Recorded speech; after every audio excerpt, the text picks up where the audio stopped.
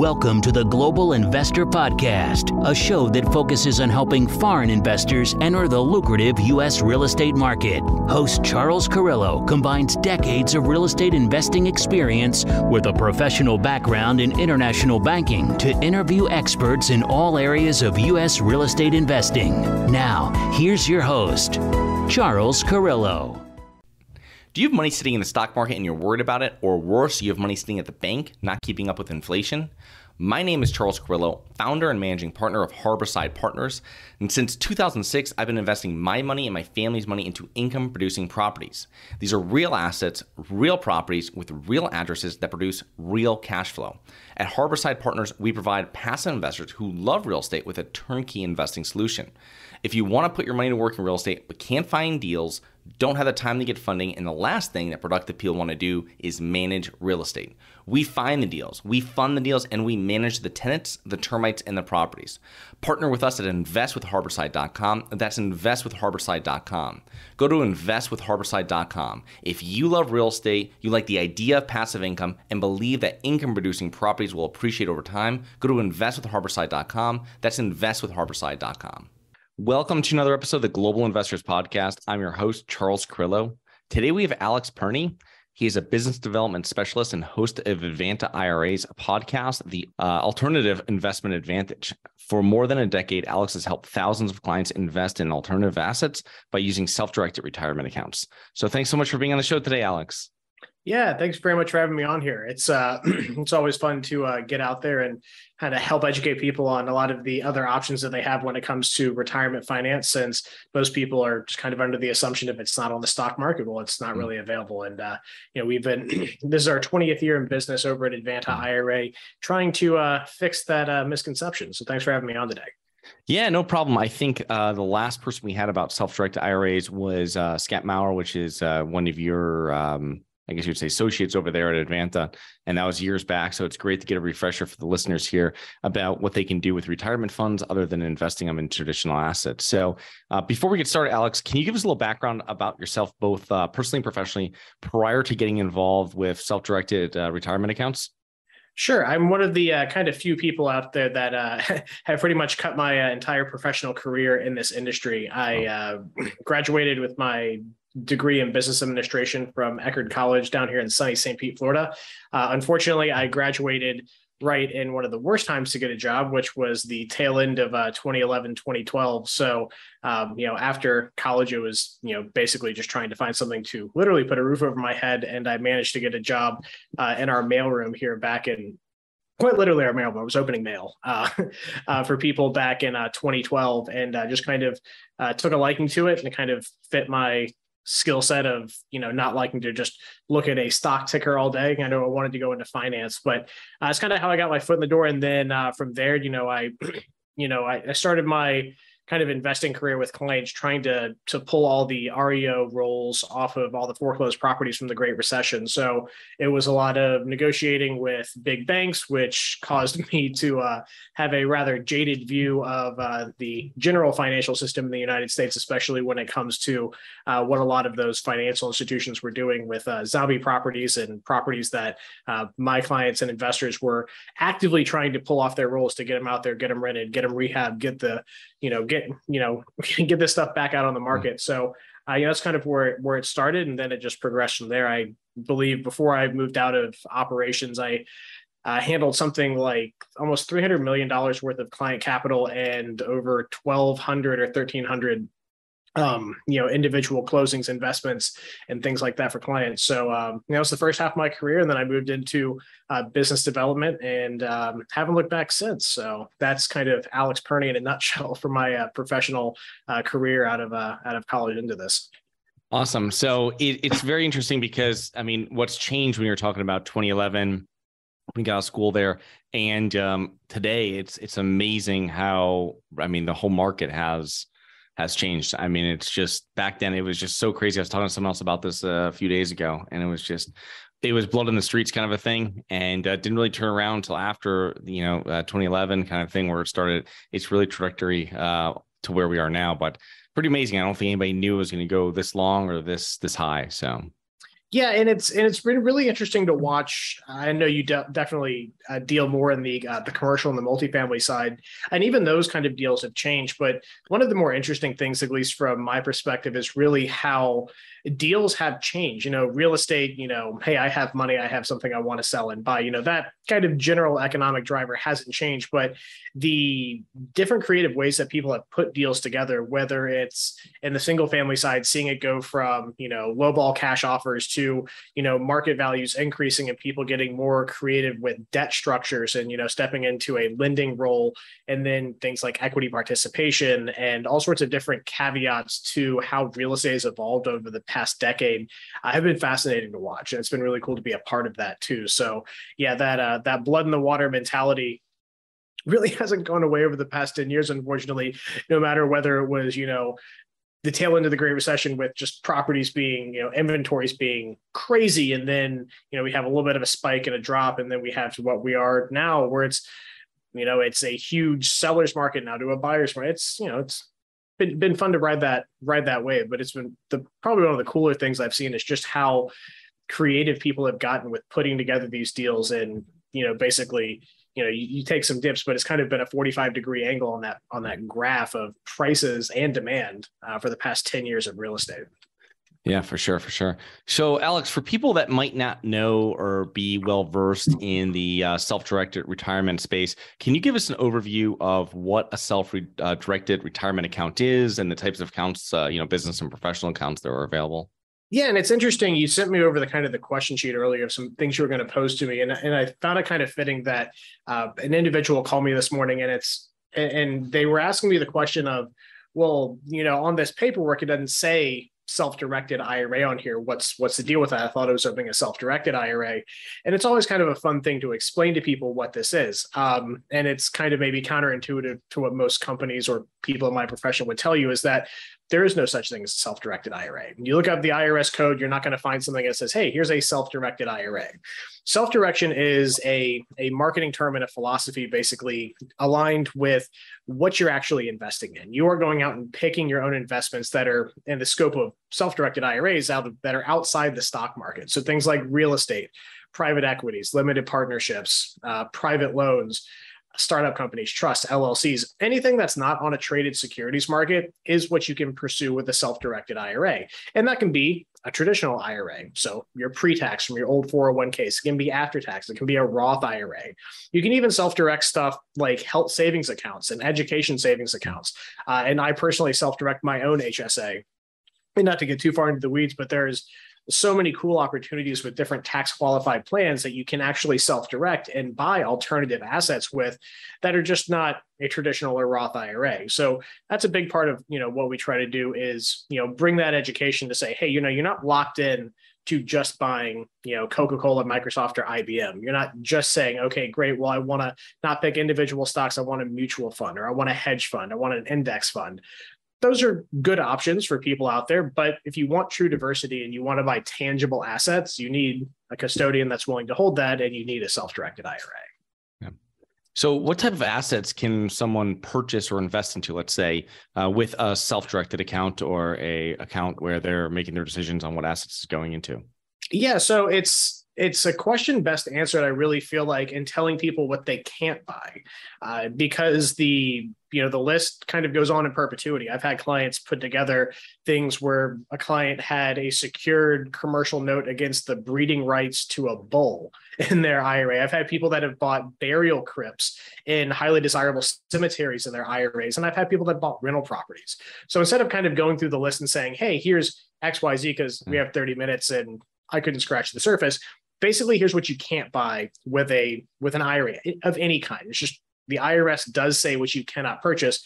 You can't buy a life insurance policy directly with the IRA. Kind of creates a feedback loop of tax exemption because they paid out tax-free anyway. So the IRA can't hold a life insurance policy, and it can't buy collectibles. It can buy certain types of coins like gold bullion, things like that, but you can't buy a rare bottle of wine. You can't buy baseball cards, Pokemon cards. You can't buy anything that derives its value from collectability.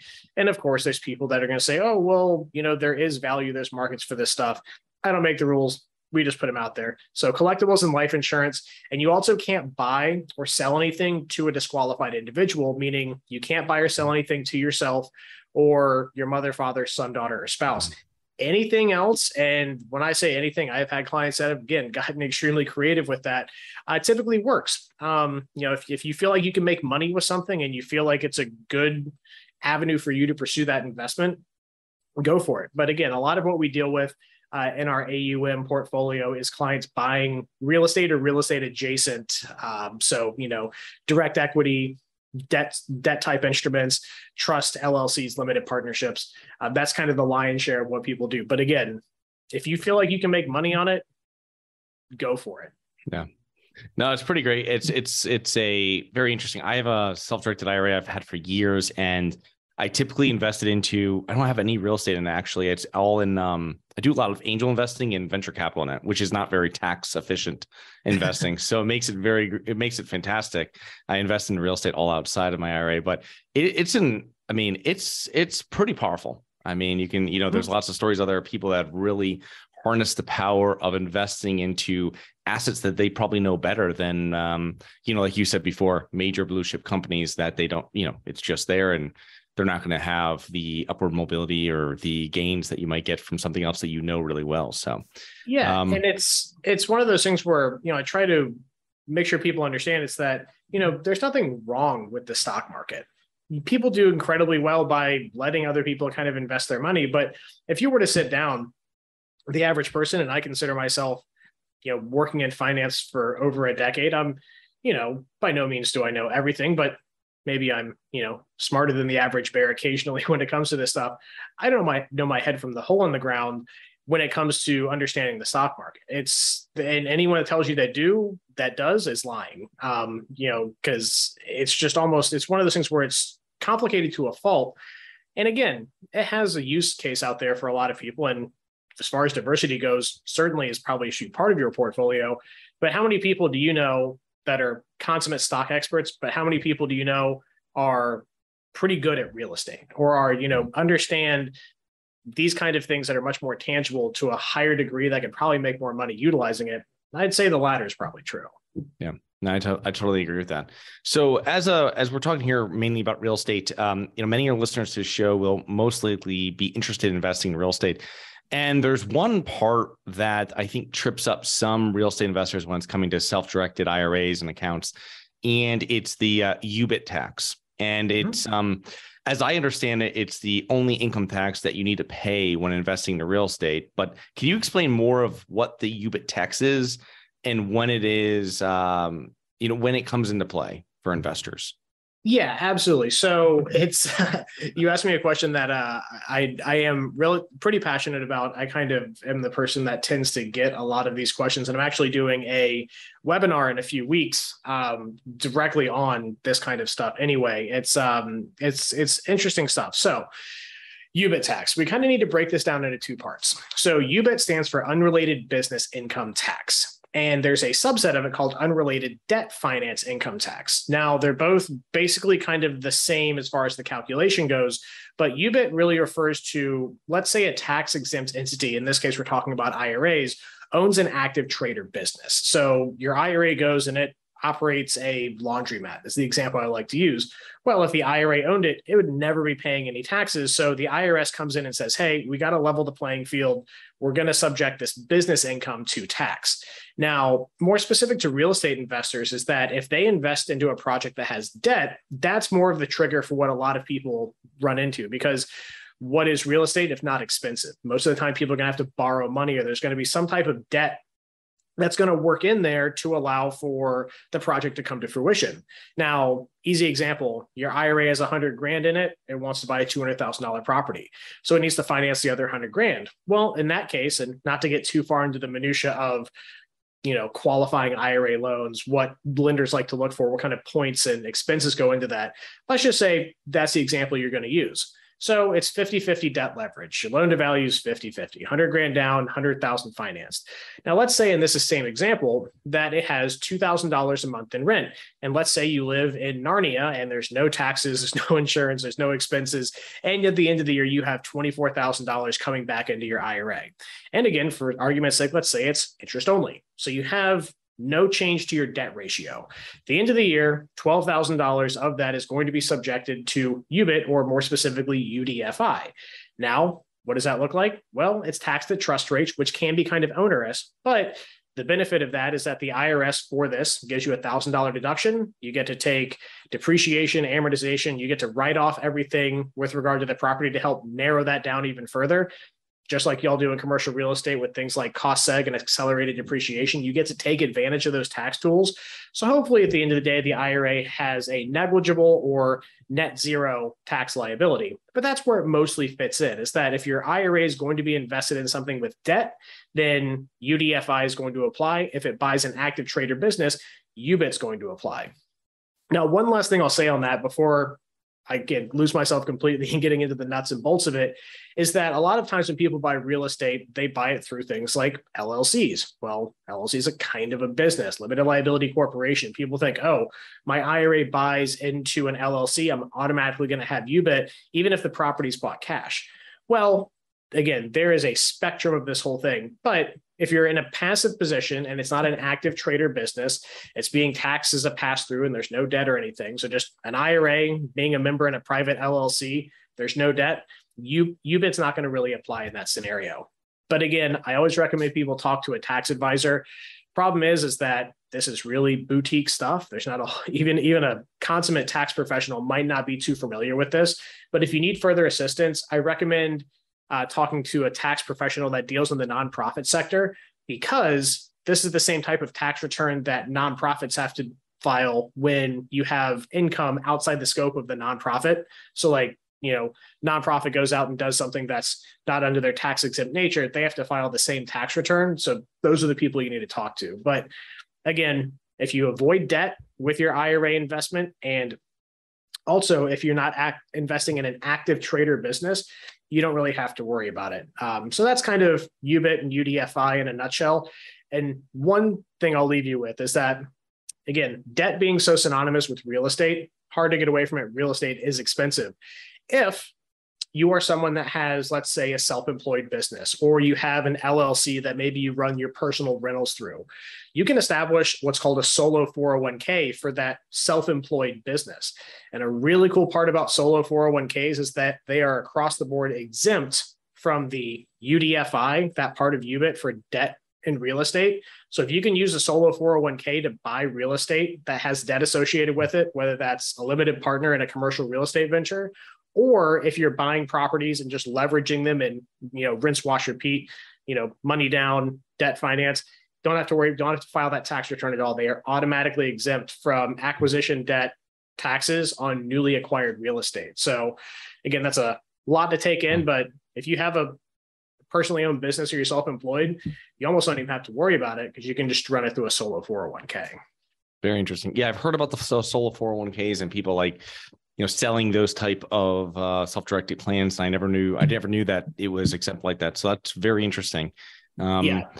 Alex, so say someone wants to get started with this, and say someone has a Roth IRA or traditional IRA at one of the large brokerages, and what is the process for getting set up, and how difficult it is for just, let's say, opening and funding a self-directed retirement account?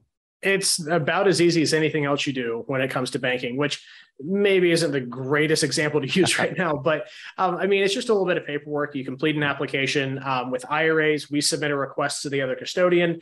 It gets wired over directly to us. There's no taxes. There's no penalties associated with it. Just like if you were going to go from a large wirehouse, let's say if you were going to move your accounts from Vanguard to Fidelity, almost exactly the same process. No taxes, no reporting. You're just changing the custodian of who holds those funds. So again, it's pretty easy. 401k rollover. So if you have an old employer's plan and you want to move it to an IRA, just a little bit of a longer process, but again, not too bad. 401k administrator sends it directly to us. And then once you're funded, then you're ready to go. You let us know exactly what you want to do. We help you with the process, making sure paperwork, documents, everything signed, dotted, done correctly to the letter of the IRS law, that's what we take care of on the back end for you. Oh, that's great. Yeah, I when I've done it before, some of them, I know my brother has a regular Roth IRA somewhere, and it takes literally like 6 weeks or 8 weeks to get funds over. And for the one I have, it literally takes like 8 days. So it just start the process sooner than later if you do want to get involved with this. And the other thing too, is I found out is, when you're in there and it tells you how much is left for your contribution for the year, let's say into a Roth or something like that, you have to be very careful, because if you're putting more money in, you can't, double dip there and have, it's always important to, keep track of that stuff. And unfortunately or I should say, there's some fortunate and unfortunate things, is that, we so oftentimes, retirement's far away from a lot of us, and a lot of the things that change have a lot of impact on us, just aren't things that you kind of run into on a day-to-day basis. We just had a big tax law update with what they called the Secure Act 2.0 that changed, kind of turned the industry on its head, but, not too many people outside of financial professionals like myself are kind of aware like that. But we just had essentially 2 new different types of Roth accounts created at the first of the year that, people certainly aren't taking advantage of. And the IRS also hasn't exactly told us how to administer either. So they created something, and we're just kind of sitting here going, okay, what do we do now? Thanks, Uncle Sam. But it's just stuff to keep track of. It's not too terribly difficult, but running in and just giving us a call and say, hey, what do we do? Help you out, no problem. Yeah, Alex. So one last thing about the administrative part of it. We talked about the opening and funding of it. I deal with this a lot as a syndicator. Our group does, for bringing people into our deals with self-directed retirement accounts, and it's normally it's always a few more steps than just doing your private placement memorandum, signing it, sending over. Can you give us an idea of what if I'm want to invest into a syndication, let's say a real estate syndication, what do I have to do? Like, what do I have to provide to you? How does the process work? Because I think people would be very interested in this as well. Yeah, absolutely. The one piece of advice that I'll give everyone is, when you're doing this, you're never going to annoy us by calling us. I'd much rather have someone that asks what they perceive to be too many questions and stuff gets done and there's no surprises. But at the end of the day, being you're going to be more involved in self-direction. It's not, a managed brokerage account. You are directing us as to what you do. So understanding there's some back and forth is important, but start to finish, it's not too terribly complicated. For your example, someone syndicating something, a limited partnership agreement, subscribing to private shares of an equity offering. Here's how it basically works. John Smith or Jane Smith completes our account application. We submit the paperwork to their other custodian. Funds are in transit. That takes about 5 to 10 business days, depending wildly on who your other custodian is. If the quick ones could be 5 days for us to get a wire. The long ones, it could be almost 3 to 4 weeks. It just really depends on who the other parties involved in. But let's say the account's open, and over here at Harborside Capital, they say, hey, we have a deal coming up. Okay, great. We'd always ask that the client put us in touch with their syndicator. So, unless you came in and we've already been copied on emails, assume that we don't know who we need to talk to. So hey, here's Charles, talk to him. He's the one handling the subdocs. Great. At that point, we kind of take over. We say, okay, great.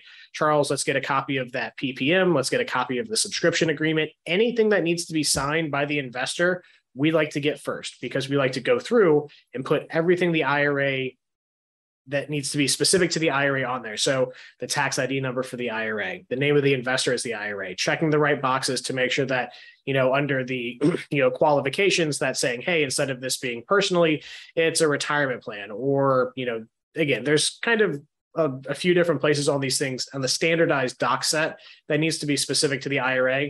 We prefer to do that instead of the client, because we can get it right on the first shot. Once we get all that done, long story short, we take care of the subdocs for the client, send it to them through DocuSign, go through it, make sure everything looks good to you, that we didn't, misspell your name or anything else like that. No. You approve it, we sign it, fund the investment per the wire instructions provided. So it's really not too terribly complicated. We take care of the small fine-tooth details on the documents, and it's basically just kind of watching your email, reviewing some stuff, approving it, and then we push the funds back out once they arrive. Yeah.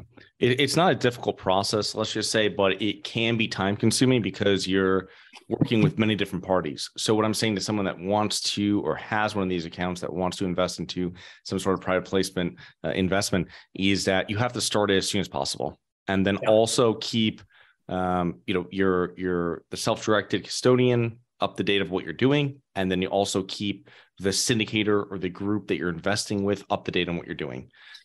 Because then everybody knows what's happening and they know, okay, this is a self-directed thing. This is not going to be something that's done in 24 hours. This might be done in 2 or 3 weeks, depending on the time frame of what we're doing. And keeping everybody on the same page will make sure that you keep your spot with the syndicator and everything's fine there. And then also they're not waiting for anything, over at Alex's office like that. Yeah, I always encourage people when you're doing this, well, I should say, to preface what I'm saying, rarely do people get mad when expectations are set correctly. If the syndicator knows, hey, this is going to take 2 weeks, great. If the client is under the impression that's saying, hey, okay, I understand this is going to take X long. It's when people have an expectation and it's not met as to when friction starts to come into everything. Sand gets in the gears, if you will. So what I'd like clients to know, especially if you haven't done this before, it's probably going to take longer than you think. And that's not anything necessarily to do with, us just wanting to be slow, but it's just kind of nature of the process. We have to send a request to your other custodian. I can't control how long Vanguard takes to send us the funds. We send them the request. They're a multinational corporation that's monitoring fax lines. And it just takes some time for that to occur. But, once things are here, we can potentially get stuff done within 48 hours of receipt. But again, to your point, the part that I see people get in the most, have the most issue with, like the kind of recurring theme, the movie that keeps playing for people having issues, is not starting that process early enough. Yeah. I'll get a call from someone saying, hey, I have this syndicator that is closing on, due diligence is done. It's day 55 and we need to close Friday. And I'm like, we need to do something. We needed to have done this a week ago. Yeah. So, if you're thinking about doing this, start the process early and things will run infinitely smoother. And that's pretty much true with life in general. It's just carry that over to your retirement plans and you'll be fine. Yeah. No, great information. So Alex, as we wrap up here, I just had one question here. I'd like to talk to people that are involved with all different types of investments. And since we specifically talk about real estate on this show, what kind of, let's just say, other than people not having a self-directed retirement account, what are common mistakes maybe you see real estate investors make or investors make when investing in real estate? Or you've seen I imagine you've seen deals go south. I imagine you heard about that or anything like that. Well, is there any kind of common recurring theme that you've seen with that? Yeah, one thing that I'll say is to at least real estate, where I've seen people have more issues. I see people having far less issues when they invest for cash flow than when they invest for appreciation. You never know what the market is going to do, but the people that, are investing for cash flow are the ones I hear complain less. I can't speak to, my clients, particular, investment results, but what I will say is the clients that invest for cash flow, tend to, have less complaints. So they make as much money as the people that try to bet on appreciation. Certainly not. $2,000 a month is not going to get you nearly as fast as $100,000 in a quarter. Basic math. But what I'd say is that that's kind of, what I've seen over the past decade is people being a little bit happier. And then also, making sure you understand the scope of what you're investing in. That's a big one, is that if you're going to go in and all you've been doing is relatively turnkey long-term rentals and you want to do a rehab, not doing your research or not having someone walk you through that first deal that can help you out. I saw one of the worst ones I saw was a client that thought they were buying, and any real estate investor is going to cringe, is they were buying something that had foundation issues. Central in the state of Florida, limestone, we get settlements, we get sinkholes. They thought they had done their research. Turned out it was a tune of maybe falling short about $50,000 on a deal for a single family. And it was a huge mess. So, if you're going to change your trajectory and what you're doing with real estate and investing, making sure you have a mentor to kind of guide you through that first deal would be great. So, again, cash flow, typically, at least in my experience, I've seen people do pretty well with and be pretty happy over the long term. And also, if you're going to change your trajectory or change what you're doing, make sure you have someone that has been there before to walk you through those first few deals. And, I think that would probably be a pretty sound way to go through investing in life in general, probably. Yeah. The cash flow is great, because if people are getting money out of a deal, and you reading online, everything's going to hell or something like this in the markets and everything, people are much more calm if they're like, oh, I'm still getting paid from, on so-and-so property, something like this. And they're actually getting money out of the property, where someone that might be investing where it goes 3-4 years without any money back, it's a whole different kind of plan, unless you've done this many times and you're very seasoned in it. But I think a lot of investors might not be. But well, thank you so much for all that insight. That's great. So when Alex, give us a little, tell us how our listeners can learn more about you, your business, Advanta, and move forward with getting an account open. Yeah, absolutely. AdvantaIRA.com. So ADVANTAIRA.com. We're all over the website. We tend to get more and more people every day that find us on the first page of Google, which is it was a challenge, but we're there. So if you want to learn more, you can also reach me directly. It's my first initial last name. So Perny at AdvantaIRA.com, or my direct line at 727-754-9954. Give me a ring. I'd love to talk to you and kind of get you through the questions and get you in a position where you can invest in not only with whom you know, but in what you know as well, which is the catch marketing term that I do enjoy. And also, Charles, you were just on my podcast as well. So a little shameless plug for that. The Alternative Investing Advantage podcast. You can find it anywhere you get your podcasts, and we're running up on our 69th episode next week. So, we're turning the corner into getting closer to 100 week by week. So really proud of that. So that's basically what I got for you, Charles. Really appreciate you having me on today on your podcast. Yeah, no, great, Alex. Thank you so much. And one thing I just want to kind of put in there with anybody when working with any of these self-directed accounts is, Alex, any other self-directed custodian is not going to be doing any due diligence for you. Okay. They're going to verify probably that the deal smells somewhat right, but they're not going to be the same thing with the foundation issue. So you have to be well-versed in what you're doing, and you have to perform your due diligence on properties, on the assets, on the people running it, whatever it might be, because they're not going to be doing that. So it's just one of the things is you have to know that going into it. Yeah, and that's a great point to leave on. Unlike stock markets that have things like the SEC and FINRA and stuff that are hopefully policing companies to make sure what they're doing. The onus is on you. If you want to go in and buy a piece of real estate, we'll make sure deeds are correctly titled. We'll make sure documents are correctly done. But you need to be comfortable with who you're investing in. And to go back to my point of investing for cash flow, or having someone walk you through that new deal if you haven't done something before. Talk to people, get educated. It's a big part about what we do at Advanta, is trying to educate people and make sure people understand what they're investing in and whom they're investing with. Oh, great way to leave it off, Alex. Thank you so much for coming on, and looking forward to connecting with you here in the near future. Absolutely. Thank you. Hi guys, it's Charles from the Global Investors Podcast. I hope you enjoyed the show. If you're interested in getting involved with real estate, but you don't know where to begin, set up a free 30-minute strategy call with me at schedulecharles.com. That's schedulecharles.com. Thank you. Thank you for listening to the Global Investor Podcast. If you like the show, be sure to subscribe on iTunes or Google Play to get new weekly episodes. For more resources and to receive our newsletter, please visit globalinvestorpodcast.com. And don't forget to join us next week for another episode. Nothing in this episode should be considered specific, personal, or professional advice. Any investment opportunities mentioned on this podcast are limited to accredited investors. Any investments will only be made with proper disclosure, subscription documentation, and are subject to all applicable laws. Please consult an appropriate tax, legal, real estate, financial, or business professional for individualized advice. Opinions of guests are their own. Information is not guaranteed. All investment strategies have the potential for profit or loss. The host is operating on behalf of Syndication Superstars LLC exclusively.